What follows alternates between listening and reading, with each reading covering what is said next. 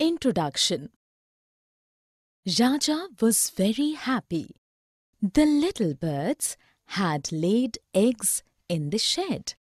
The eggs had hatched and he could hear baby's sound. Raja wanted to climb up and have a look at the baby birds.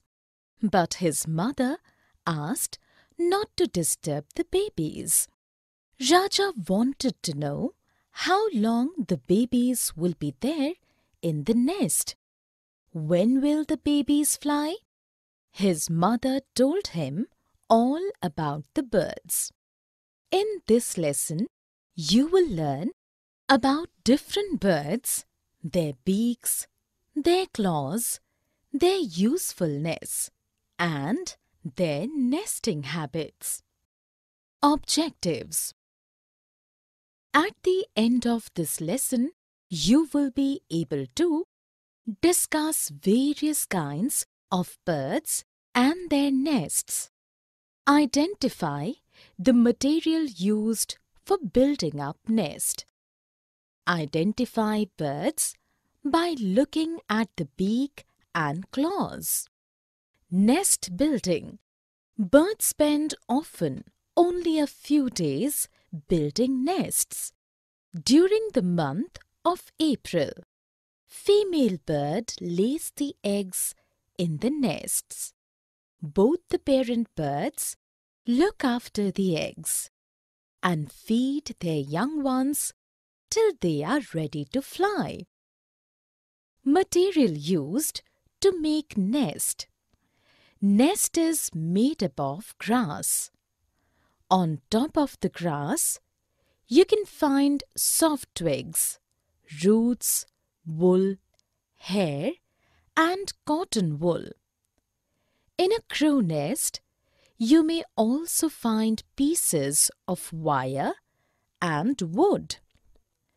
Quail sings sweetly, but this bird does not make its own nest. It lays eggs in a crow's nest. Some birds, like owls, live in the holes in the old bark. Different nests. Have a look at different types of bird nest. Weaver, tailor bird, woodpecker, plover, pigeon, barbet. Beaks. If you look at the birds closely, they have different types of beaks.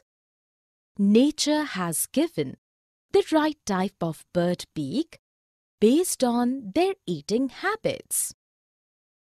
Duck, gull, eagle, crossbill, nighthawk, avocet, woodpecker, parrot, flamingo, kiwi, spoonbill, pelican.